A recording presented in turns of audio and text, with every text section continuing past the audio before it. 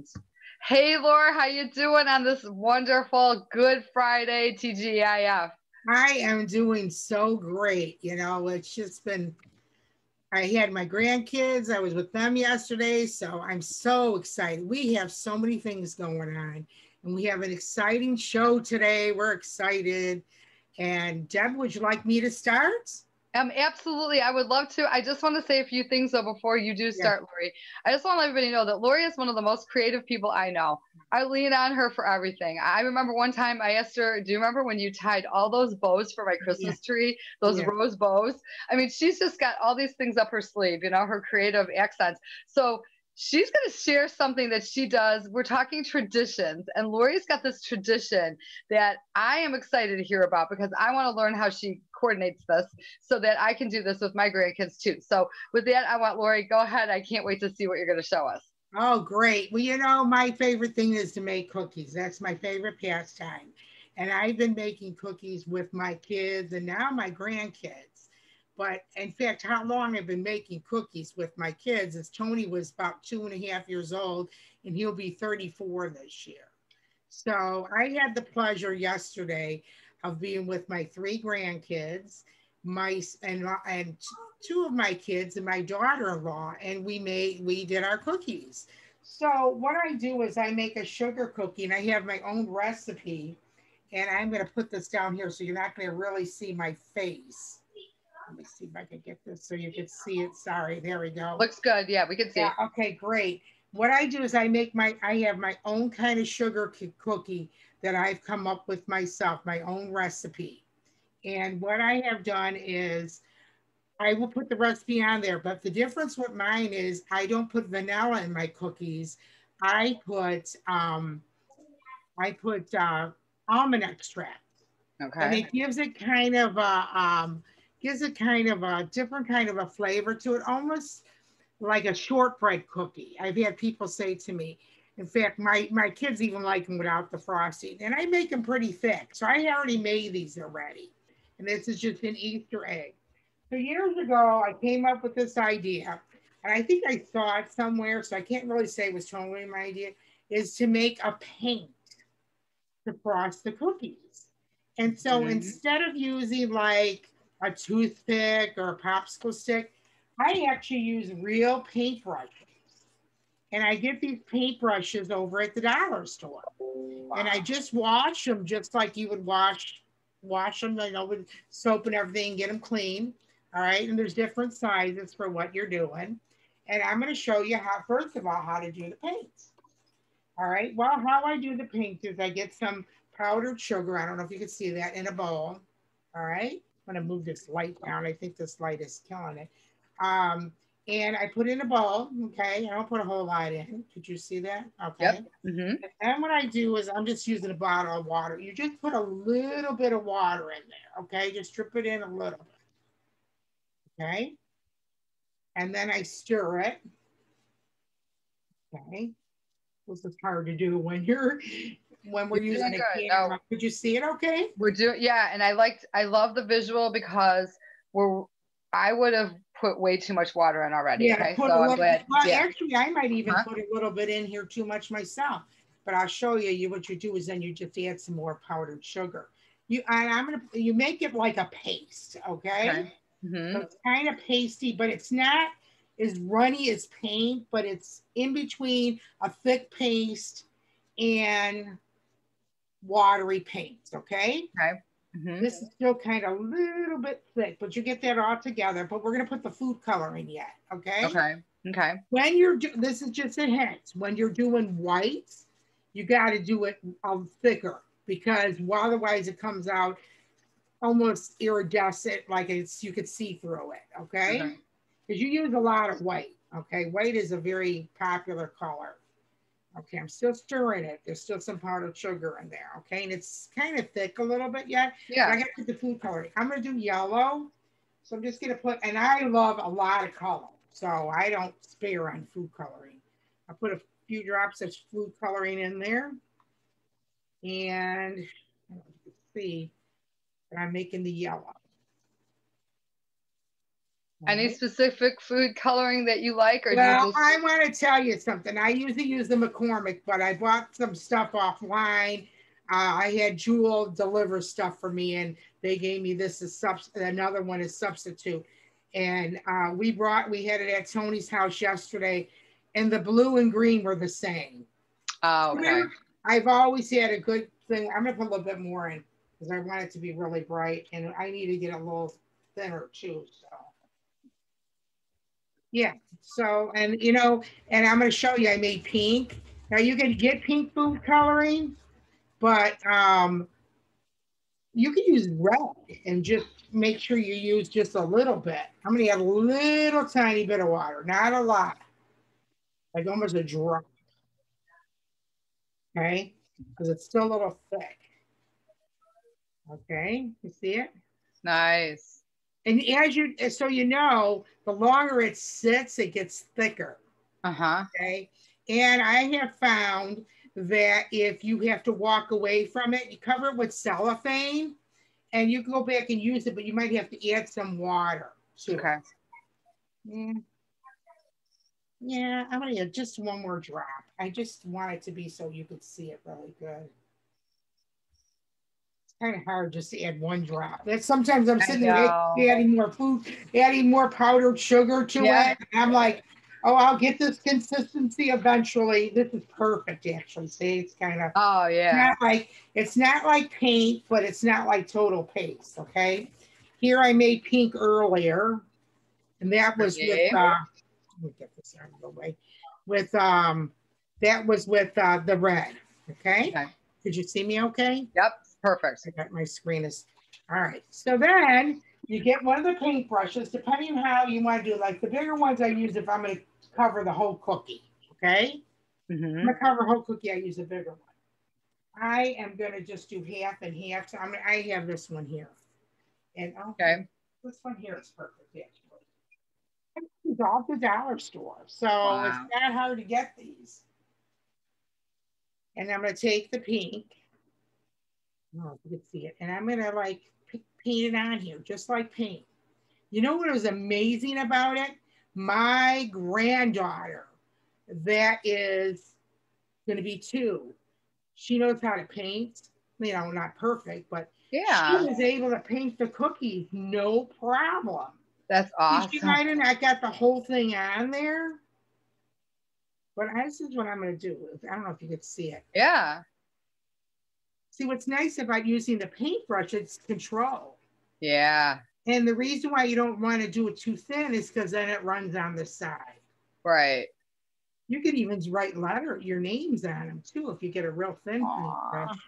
That's so cute. Yes. Oh, it looks kind of, I don't know if you could really see it. I got too many lights on, I think.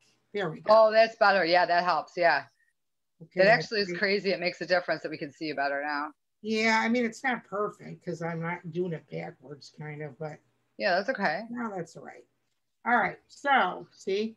Yeah. All right, now let's do the yellow. But don't ever mix the paintbrushes unless you wash them. So I tell my kids and my grandkids, you don't mix the brushes. So you make sure you have brushes for everybody and everything you want to do. Okay. We used them yesterday, so I'm going to just paint the top like a circle. Oh. I mean, if you're really an artist, you could draw pictures on there. I mean, you guys, it's very therapeutic. Oh, very. We loved it. We had so much fun yesterday. The two of I should say the whole gang. Now, this is the fun part. You put sprinkles on it if you want. Cute.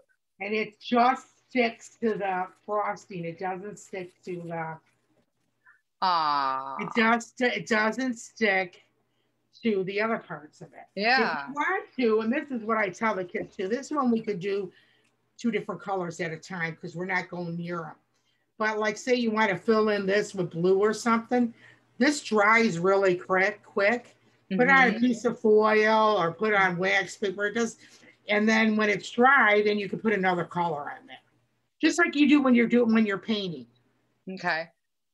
So inquiring minds want to know, how did you get that perfect shaped sugar cookie. Do you have like a mold you I use? have a mold, and you know what? I usually have a bunny one that I wanted to show you, a Oh. bunny head, but I can't find it.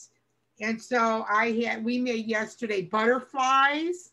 We made Ooh. big flowers. The big flowers I had were like a big mold. And what we put in Ooh. the middle was a small Reese's peanut butter cup. And Oh. then we colored the flowers. And then we put a little bit of frosting on the top of the Reese's peanut butter cup and put sprinkles on it. Oh my gosh. That's I mean, there's crazy. so much you could do. And just so you know, there is black food coloring. Yeah. And so you could get the black food coloring, and you could get a very, very thin brush, and you can make whiskers, and just wait till it dries, you know? Yeah. And then what we've done too with the bunnies is we've taken and we put the jelly bean on there for the nose. Oh. I mean, you can use all kinds of candies and stuff like that. Like I'll just show you what my kids did yesterday. It was funny because Tony was having a blast because, you know, he's having it of the past. You know, he did the whole cookie. Like, see, you could do a whole cookie. All right. Yeah. One color. I should have had one done ahead of time. No, I think it's better the visual. Yeah. All right. So you would do the whole. He did it really thick. Okay. He was just being kind of obnoxious a little bit, but he was like that. Okay. And then he was putting jelly beans all over it. Oh, cute. He putting jelly beans all over it. And then he did sprinkles. But you can let it sit and then do the blue lines in there. Just let it dry, and then you can do another color. And it's just amazing. You can, like I said, you can write names on there, all kinds of stuff. I mean, your grandkids, your kids will love it. This is a tradition I've been doing for over 33 years. Jeez, and you know what? And the thing about it is the sugar cookie recipe that I came up with the almond extract. Yeah. It is so unique that the kids look forward to those cookies every year. Mm-hmm. So with that, Debbie, I am going to send it off to you because you have an amazing thing to show us. Well, I'm going to tell you right now, it does not hold a candle to you. Oh, I'm sure it does. I'm serious.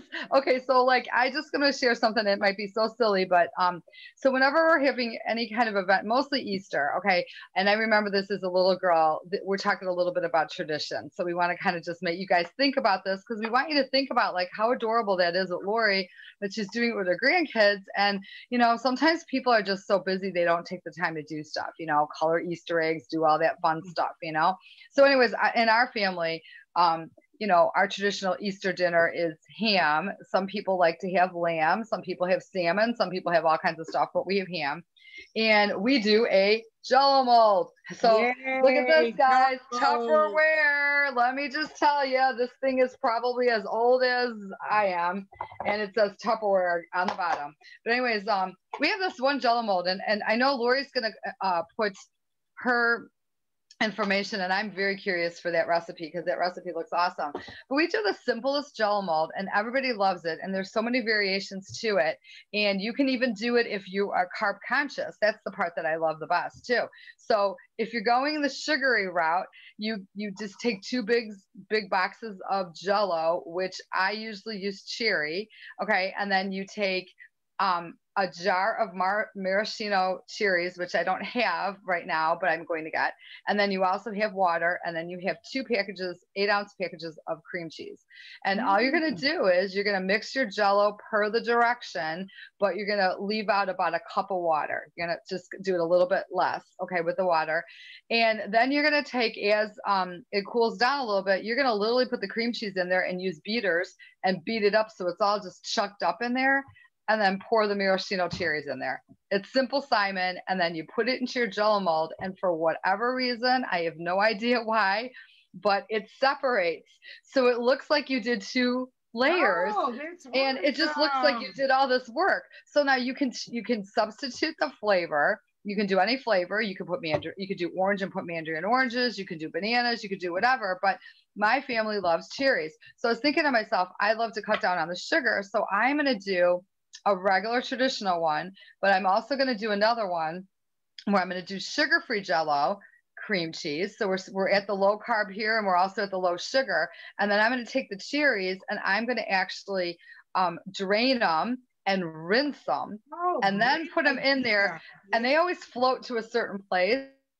So if you really didn't want to have the cherry, you don't have to, but at least it'll be a little bit low carb, more like better. And I know that that'll be fine. So anyways, but also I just want to talk to everybody a little bit about one real quick thing that, and if you, also feel free to put your traditions down on the comments. Yeah, please. Because we love hearing this. You know, this idea that Lori did, I love it. I want to do this with Mariano. I think it'll be so much fun, you know. But we're real excited because we're in all these different states, you know, and we're in 2 countries, and you know, we've got people in Italy, people in Finland, and I just want to run down the states real quick, and then I know Lori's got something exciting to talk about what we're going to do for next week, and she'll share that with us. So I'm going to go down the states. We've got Illinois, of course. We've got Alabama, Georgia, Florida, Wisconsin, Michigan, Missouri, Iowa, Kentucky, Arizona, Tennessee, Texas, Ohio, California, and Kansas. We may be missing someone, but we want to talk about the power of the social media of what we're doing here. You know, we've been meeting and greeting with a lot of people. Lori and I've got so many people stacked up. We right now currently have people that will be interviewing all the way through almost the end of April, every Wednesday. And we're just stoked about it because every single person brings something unique to this group. And every single person has something that everybody knows for either themselves or someone that would love to be able to know more about what that person does. And that person could be, you know, something, and everything mostly is health orientated, although we have a few things that are kind of crafty or kind of cool. So it's really things that fit into wellness, because our mind and our body and our everything that we do together, it's just, you know, it's a one package deal. Okay. Being happy is awesome, and being able to share all these things. So with that, I just want to tell you, we've got something up our sleeve for next week, and I'm going to have Lori. Lori, can you share with us what we're going to do? Because I'm real stoked about what you and I are going to do for our topic. I'm so excited because this is something I always wanted to look into.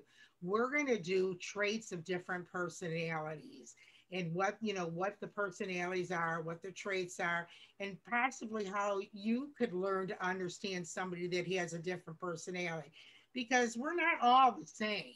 Right? I mean, and we have to learn to get along with everybody. And once we know just some of these traits, we can understand a little bit more about who they are and what they're all about. So stay tuned. Make sure you join next week, because this is exciting for Debbie and I. And we're so happy that we're able to come in on Fridays for Friends Helping Friends. It's one of my favorite things to do. And Debbie and I have learned so much through all our stuff. But today was just, I think, an exciting day for us, because we were able to bring something of our own. And like I said, I can't wait to show you the pictures of me and my grandkids and my son yesterday when we were doing the cookies. It was just so wonderful, and it made my holiday. And you know what you can do too? You can make the mold like Debbie does, and which I'm going to do. But also, you could do these cookies on Easter. Yeah, you have the cookies out there all ready, like I did yesterday. I didn't make them with the kids. I just had them all made already. And then put all the stuff on and have the kids decorate them during the Easter and before dinner. And everybody, even the grandparents and everybody, and then they ate them for dessert. How's that? Well, with that, I want to say have a blessed Easter, and it's going to be beautiful here in the Chicago area. And Debbie, would you like to close us out? Absolutely, Laura. Thank you so much. And I love what you said. I'm going to tag onto that and just say, hey, Lori's going to put some pictures. Let's all put pictures. You know, even if it's a silly Easter egg hunt thing, let's try to get to know everybody here. You know, people that are on this group, you know, we're trying to make it a great place that people feel like they want to invite other people to. And, you know, nothing's too silly. Nothing's, you know what I'm saying? You know, it's just kind of fun. We're approaching, we just went over 421. You know, I believe in the next day or two, we'll hit 425. And remember, 1,000's our goal. And again, thank you, Lori, for all you did and shared. You, I learned for everything. I learned so I to be honest with you, when I need a visual, I don't know how a lot of you guys are, but I like a visual. I like to, you know, so that was really awesome. And with that, we're just gonna say everybody be safe and blessed. Bye, everybody. Happy Easter. Happy Easter. Take care. Bye bye.